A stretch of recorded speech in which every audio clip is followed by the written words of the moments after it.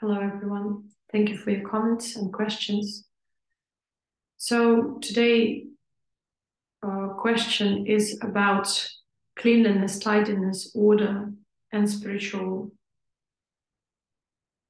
evolution or awareness. So very often you come across people who are somewhat ungrounded. So they're interested in spirituality, and yet they are sort of ungrounded. Now, if you realize that what you are expresses or is expressed through your environment, and your environment is the extension of you, you start being responsible for that environment because you care, respect, and are responsible of your own self. So you come across spiritual communities and people who live in a mess. So they are very interested in spirituality, performing some spiritual actions, reading books, flying around, being ungrounded, being all in the clouds. And yet they cannot take care of themselves. Their rooms, their houses are full of clutter, mess. They are unneat. They are clumsy. They are anxious. They are restless. They are quick to react, quick to act. They have no deep rootedness within or into the reality, I don't know, into that existence, because many times people understand that spirituality is an escapism out of the reality. And so the mundane plane is not important, but true spirituality is always about balance. And so whatever you have in your everyday life, whatever your routines are, actions, they are all a reflection of your spiritual being. A truly evolved spiritual being is but the emanation of purity. This purity cannot result in the external mess, disorder, havoc, chaos, recklessness, anxiety, and restlessness. A truly evolved being is wise. A truly evolved being is grounded and rooted in stillness. All their actions come out of stillness, not out of compulsion, trauma, irritation, obsession, or addiction. They are the consciousness that drives the body, not the waves of emotions and thoughts that drive the body, because that's what happens when you are the karma.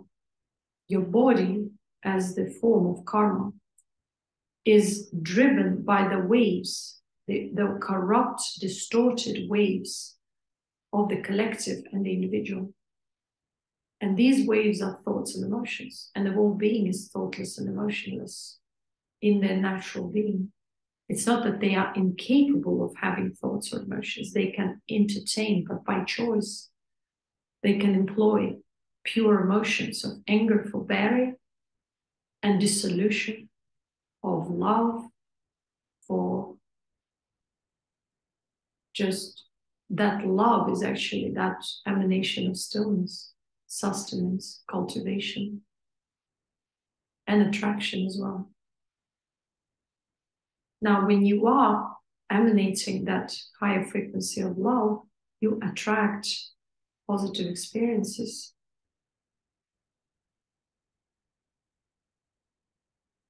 So it is very important to understand that spirituality is not escapism. Spirituality is not some tool or way to gain power or control over the reality, when in reality you are experiencing chaos and some form of, disorder. If you are balanced, it means your order, internally and externally. Order means alignment, alignment with a higher being, which governs the order within creation. And if we cannot live in this alignment, then our spiritual pursuits in life should be questionable.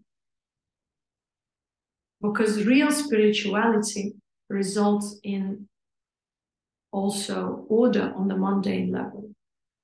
Neatness, not obsessive cleanliness, but neatness, tidiness, awareness, because you realize that the external is the extension of you. Everything you experience is the extension of you, and you treat it as such. How do you treat your body? The body is the extension of consciousness. You take care of it, or you're supposed to. You don't leave it dirty, unclean. If it got dirty, you purify it. The same happens with your environment. Your environment is the same extension of your consciousness as your body. It's just slightly further. Your food, your lifestyle, these are all extensions.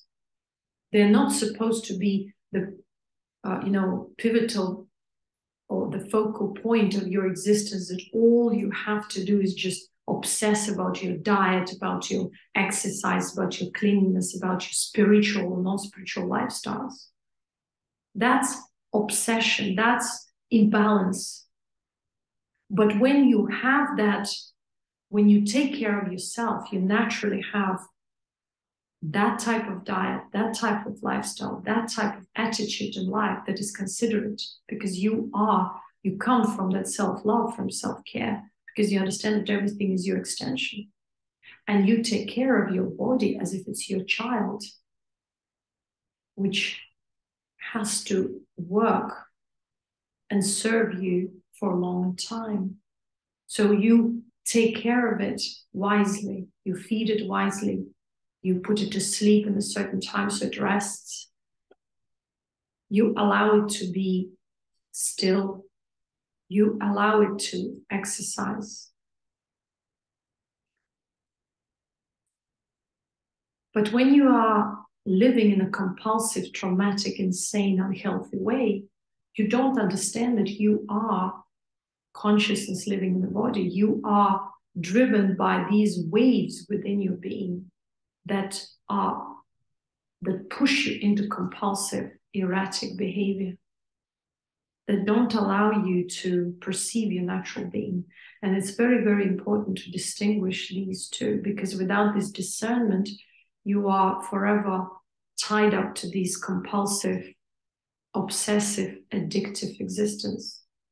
And all your actions, even if you name them or tag them as spiritual, will be still of the same manner, and they will lead to disorder within and without. They will lead to some sort of misalignment. I hope I answered your question. Thank you very much. If you like the content, please subscribe and leave your comments. Thank you.